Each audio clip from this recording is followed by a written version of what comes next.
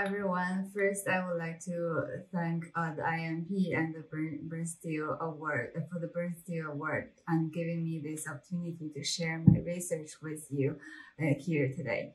My name is Fangyu, and I was a graduate student at Dr. Jue Chen's lab at the Rockefeller University.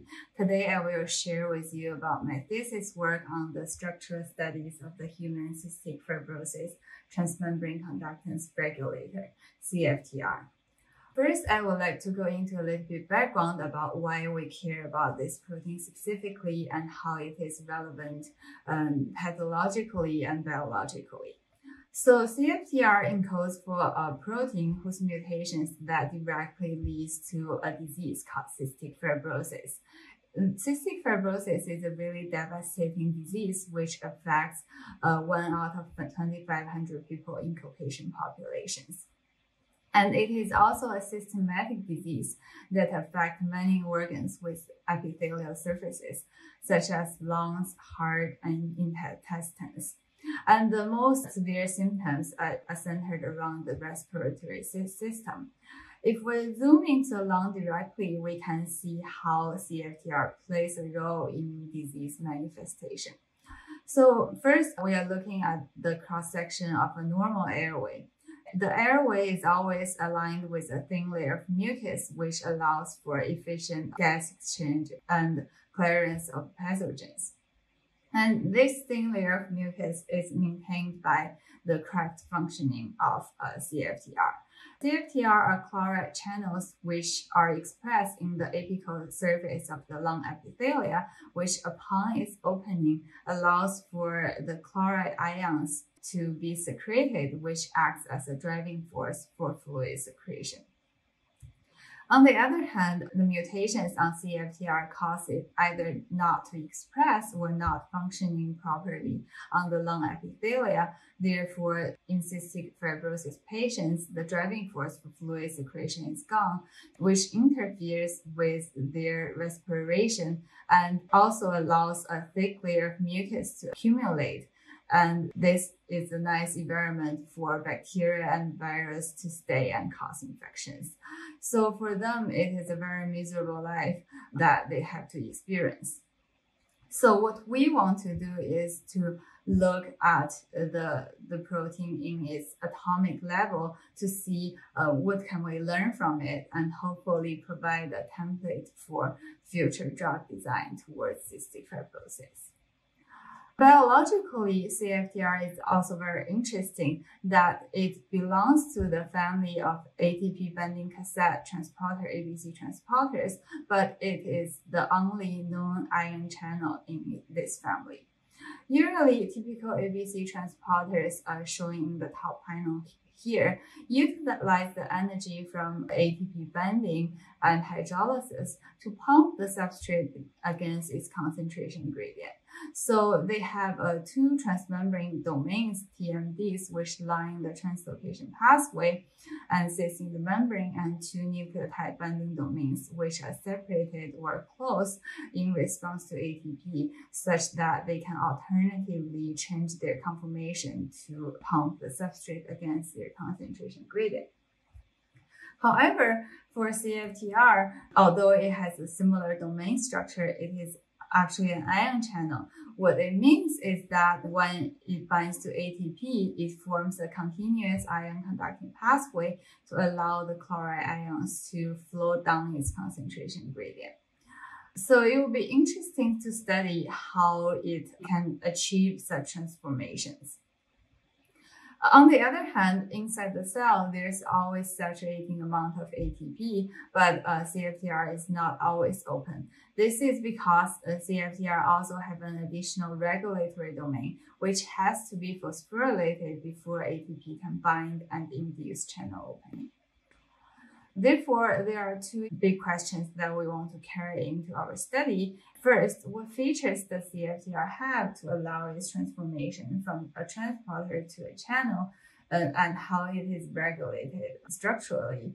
And moreover, how can we use the structural approaches further to learn how do current drugs work? To answer those questions, first we solve the structure of a CFTR in its dephosphorylated ATP free state, as shown in the picture here.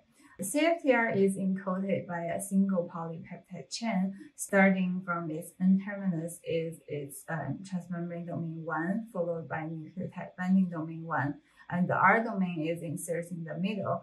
At the end, it has its transmembrane domain 2 and NBD2.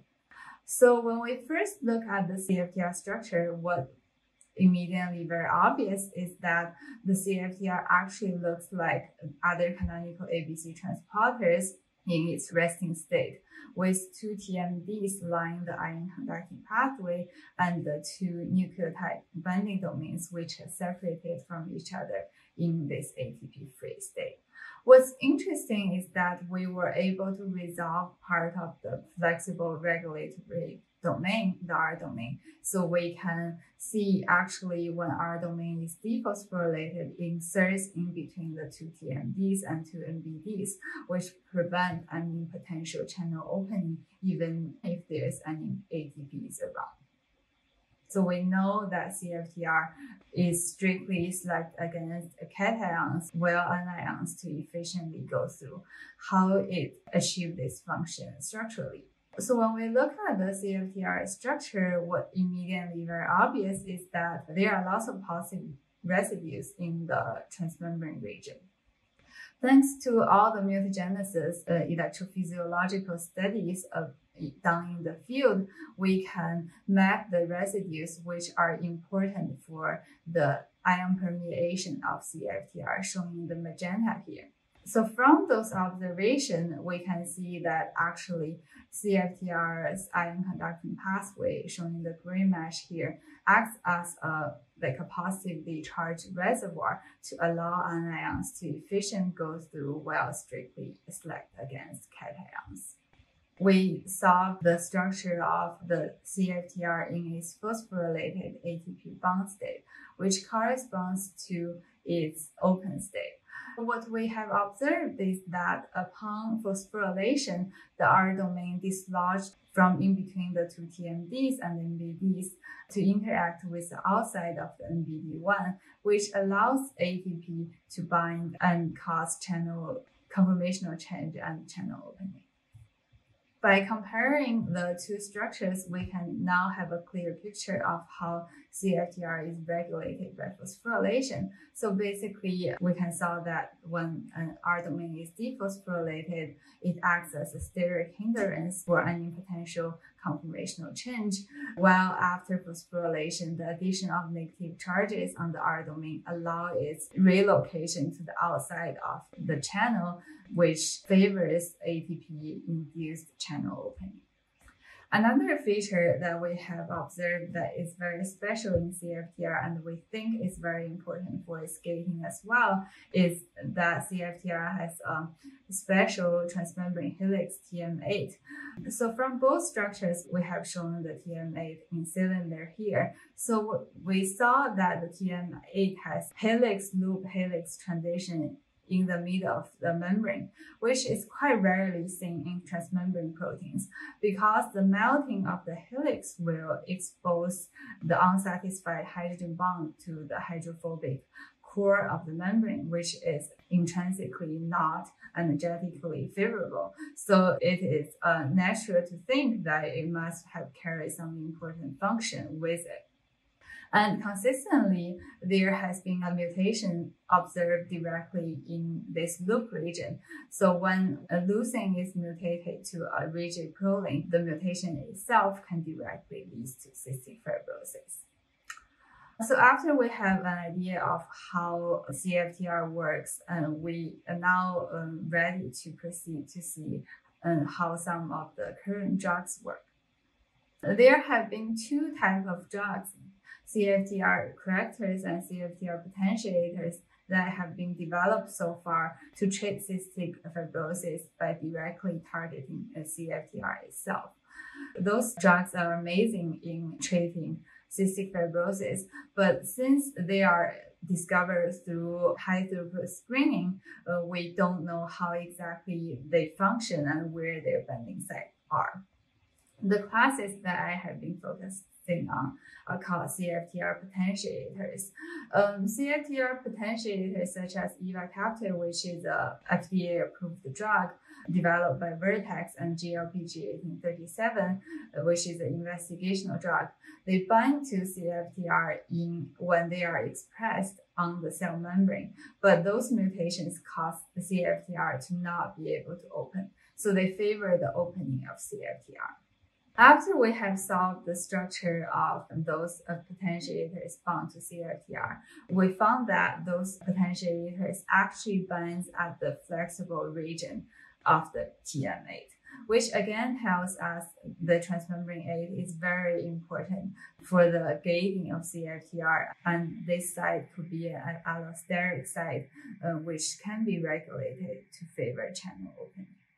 What's even more interesting is that although we can see that the VX770, which we call ivacaftor, and the GLPG1837 look quite chemically dissimilar, they bind at the same site around the TM8, which tells us that this site could be a hotspot for future drug development.